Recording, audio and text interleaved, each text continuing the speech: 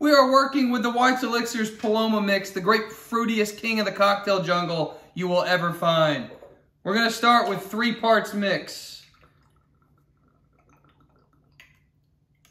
There we go, is 2. One of these guys makes 3. And we're going to do 1 part tequila. You can do more, but it's always easier to add a little later. All right, there's 1 part tequila. We're going to top it with some club soda. Again, if you do it with vodka, it's a Greyhound. You do it with gin, it's a salty dog. We're making Palomas with tequila. Very nice. Roar.